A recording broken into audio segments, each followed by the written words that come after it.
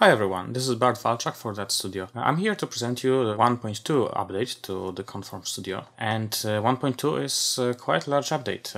In fact, we have one important update for CS Conform and one very important update for trim and extract. So let me start with CS Conform.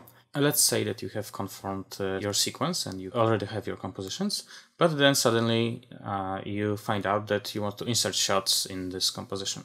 So instead of doing it all over again, now you have an option to insert new shots into existing composition.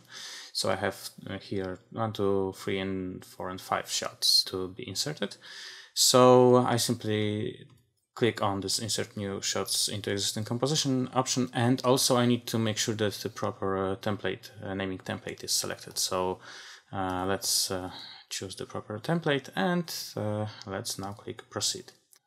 It's going to pre-compose and it's going to insert shots between the two shots, adding proper names and filling the blanks. So as you can see, this is where this step value becomes important. If you need to later insert shots, then you have to have space to insert these shots.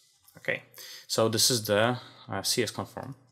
And now for trim and extract, we added a new option, actually a new set of options. It's called advanced processing. And if you want to enable it, first you have to enable it in the basic options panel, and then you have the processing options tab. What you can do here is you can move your comps to folder, you can move your footage to folder, and then you can run scripts. You can run project-wide scripts, and you can run scripts that target the composition that was extracted.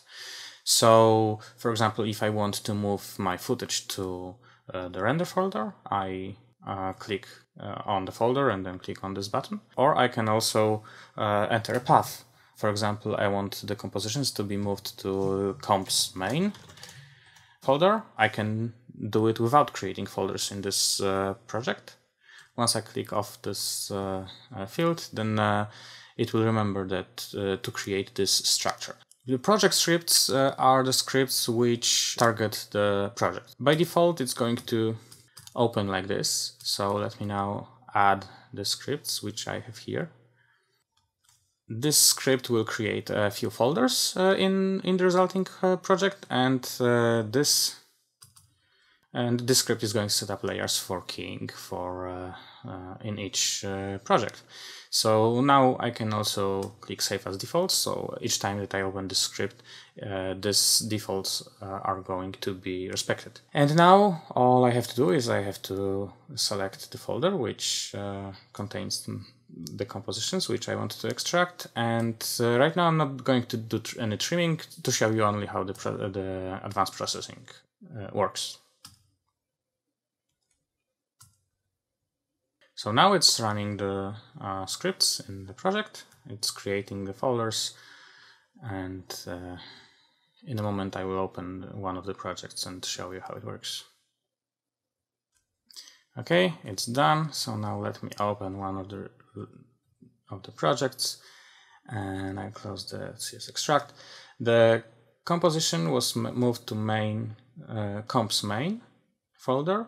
The footage was moved to the renders folder. And this is the result. The 3D folder and resources and the 16 bits per channel is the result of this default folders script. And what happens in the composition, every layer has been pre-composed and also has the layer which has the reduced noise effect applied. That is a good starting point for our keying. Of course, you can add more scripts. Simply by pressing the plus button, you will add another script, and then if you want to remove the script, select it and then click the minus button. So this is the 1.2 update for Conform Studio. We fixed a few minor bugs that were also present. And if you want to see what has changed, take a look at the changelog in the user guide that is attached to the download package. I hope you'll enjoy it. I hope this will make Conform Studio even more relevant to your workflow. And of course, if you have any problems or ideas how you want these scripts to evolve, you can always email me or write on the A Scripts forum. Enjoy!